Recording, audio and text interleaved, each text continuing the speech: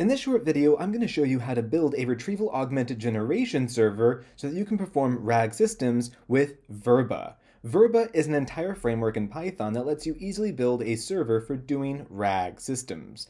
It comes to us from the open source company Weaviate, which provides a great vector database. So let's go ahead and figure out what Verba is and how to get started with it. Let's go ahead and get started with Verba. We're going to take a look at the GitHub repository, where you can find all the documentation that you need to really get up and start it running pretty quickly. So the first thing that you're going to want to do is you're going to need to install Verba onto your system. I recommend making a clean environment to do this. To install Verba, you're going to use the command pip install golden Verba. Make sure you have the word golden here. To go ahead and get started with Verba, let's go ahead and follow those instructions. We're going to create a new environment, and it's going to be called Verba. Go ahead and do this with whatever environment system that you're using. I'm going to go ahead and just use Conda. Now I've already got the environment created, and I'm going to go ahead and activate Conda Verba, which is the name of my environment. Once in there, I can go ahead and run pip install golden Verba, and it's going to go ahead and install Verba for me. Now for the purposes of this video, I have already gone ahead and installed Verba within this environment, so this is going to pass just fine. Once Verba is installed on your system, you can start working with it, but you have to do one thing first. You have to have a .env file in the main directory in which you're going to be working. Here you're going to place a set of API keys. Now this is going to change depending on the source of the API that you're going to be using. For the purposes of this video, we're going to be using OpenAI's API key. This is where you're going to place your own API key for whatever you're doing. Now, to access your own OpenAI API key, you can log into OpenAI and create a new API key. There's plenty of instructions for doing this on the OpenAI website. And I'm not going to go into that because others might be using Cohere or HuggingFace to do this. Nevertheless, you're going to place it right here. Once done, you also need to have some texts that you want to analyze.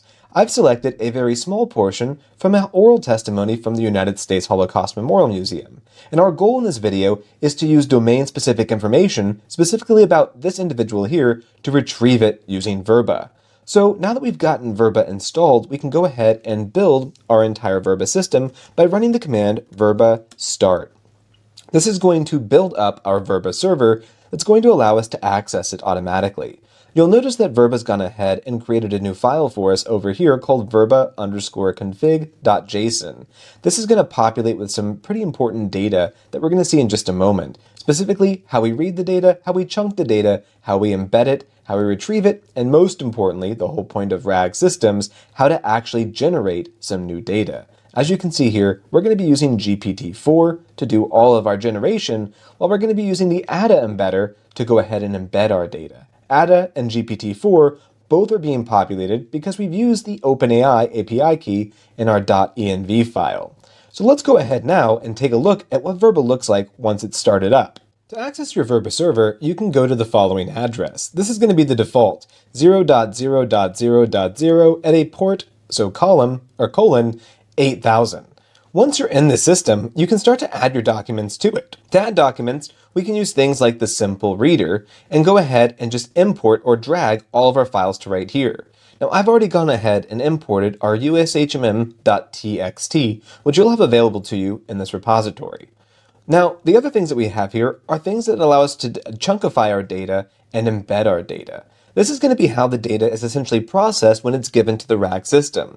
Word chunkers tell you different things like units and overlap that identify how many units of words that you have and how much overlap there is between words. Overlap is very important so that context isn't broken apart in an unorganic way. In other words, each chunk of data that you have will have a little bit of overlap and therefore a little bit of overlap in semantic meaning. Likewise, we have sentence chunker, which will chunk your data at each individual sentence. And likewise, you also have the ability to overlap with sentences. And then finally, we have the ADA embedder here. ADA is an ADA model that comes from OpenAI, and this is the model that we're using to go ahead and embed all of our documents. In other words, this is what's going to convert each chunk into its own little vector. Once we have all of our documents populated, we can then begin to work with our data and start to ask questions to it. In order to do this, the RAG system in this case is going to be using GPT-4 by default, but I could easily switch over and use GPT-3. Now that we have all of our data loaded up, though, we can go ahead and start asking questions. What if I wanted to ask a question, who is Agnes? If I were to pose this very question to GPT or ChatGPT by default, I would get very generic answers back, if anything at all. But what I need to know is something domain specific. In other words, specific to this exact text. Let's go ahead and pose the question, who is Agnes? And over the course of the next few seconds, you'll see a few things occur. The first thing that we see happen are the relevant sections of our text that relate to Agnes. And as we can see, the very first thing that we have is this particular segment here, where we have a question posed, can you tell me your full name, please? And the person speaking, Agnes herself, responding with Agnes Grossman Arano. And we can see a bunch of other documents that include things like where she was born and a little bit about her family. All of this is being given to a GPT-4 model or a generation model that can then take that domain-specific information and generate a generated reply to our very specific question of who is Agnes. And what we see here is a generated reply from GPT-4 that's used that context that we've given it from the RAG system to generate a natural language response. And as we can see here, it doesn't just tell us who she is and where she's born, but it also specifically tells us where she was born and a bit about her nuclear family. All of this information is not stuff that GPT-4 knows, it's stuff that GPT-4 was given from this context window that was provided to it by the RAG system. And this is the real utility of a RAG system. It allows you to take domain-specific information, give it to a GPT model, only from the relevant pieces of it, and that way you can have a small context window that is most likely to give you good answers to a specific domain-specific question. So that's Verba real quickly. If you want to see more videos on Verba and how to do more complex things with it, or how to work with larger collections of data, because it does scale well, let me know in the comments down below, and I'll be sure to make more Verba videos in the future.